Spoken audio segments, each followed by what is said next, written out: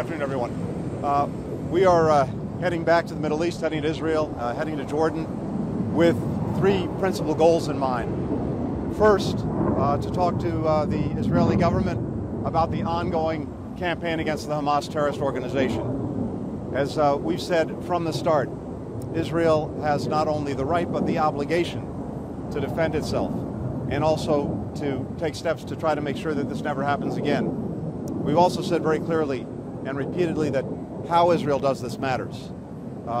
We will focus as well on steps that need to be taken to protect civilians who are in a crossfire of Hamas's making. And we want to look at concrete steps that can be taken to better protect them. We've seen in recent days Palestinian civilians continue to bear the brunt of this action, and it's important that the United States is committed to making sure everything possible is done to protect civilians. At the same time, we're determined that this conflict not spread, and we'll be talking to both the Israeli government and partners in the region about what all of us are doing to prevent that from happening.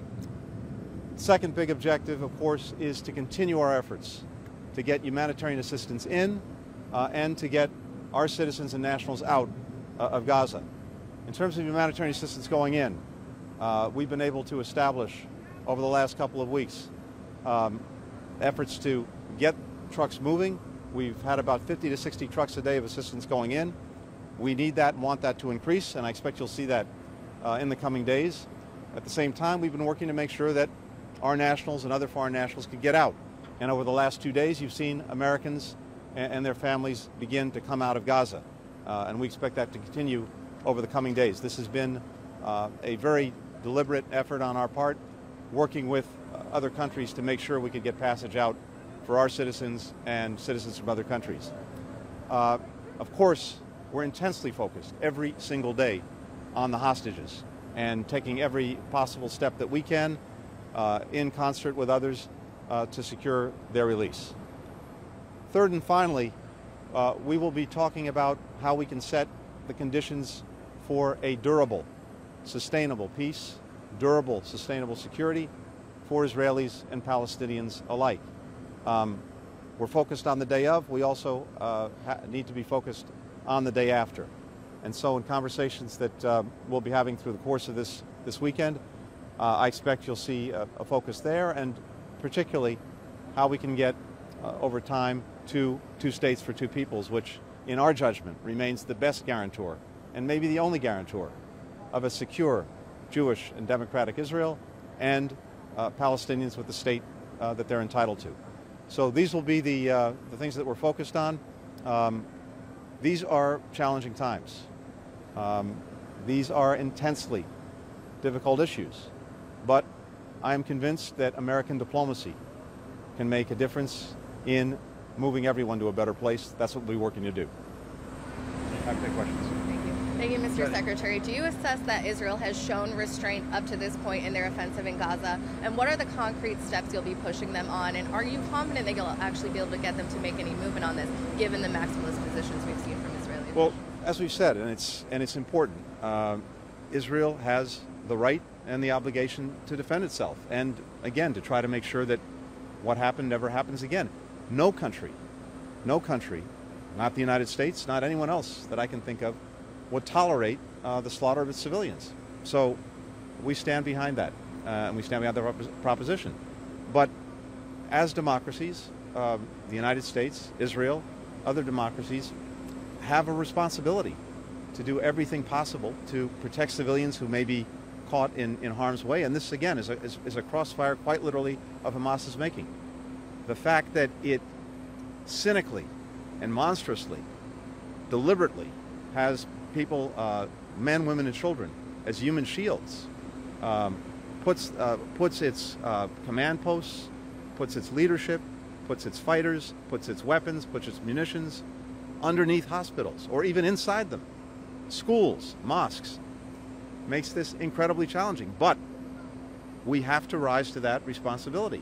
And so we will be talking about concrete steps that can and should be taken to minimize harm to men, women, and children in Gaza. and this is something that the United States is committed to. I'm not going to get into the details here, but it's very much on the agenda. When I see a Palestinian child, a boy, a girl, pulled from the rubble of a collapsed building, that hits me in the gut as much as seeing a child in Israel or anywhere else. So this is something that we have an obligation to respond to, and we will. Thank you. I wonder if we could get your assessment of the current risk of the spillover in the conflict. Today, Hezbollah has said they've attacked 19 posts along Israel's border with Lebanon. The Houthis said the other day they're entering the conflict.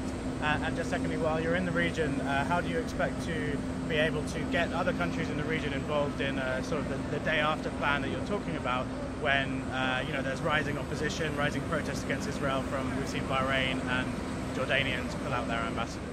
So we are determined to prevent escalation on any of these fronts, whether it's Lebanon, northern Israel, southern Lebanon, whether it's the West Bank, whether it's anywhere else in the region. And the President's been very clear in what he said publicly. We've been very clear in what we've shared privately. We've been very clear in some of the actions we're taking, that we are determined to deter any escalation. So with our partners as well, we're making sure that that message gets through. It's not in anyone's interest, for this to escalate. And I think some of the other parties involved actually recognize that. But we're going to work on that every single day. You assess that that's happening, though, if these strikes are already taking place? What we've seen so far are discrete attacks. We've responded as necessary, including on our forces who are in the region, in Syria and Iraq, to prevent the resurgence of ISIL, which also should be in everyone's interest.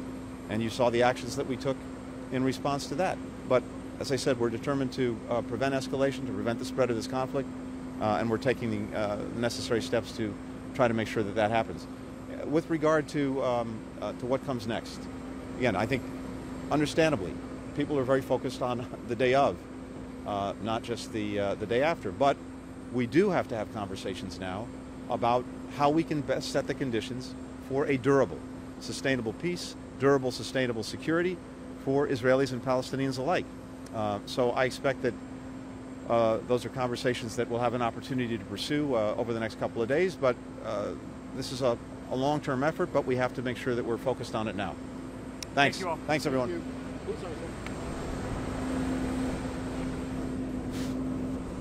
Can someone send me... Got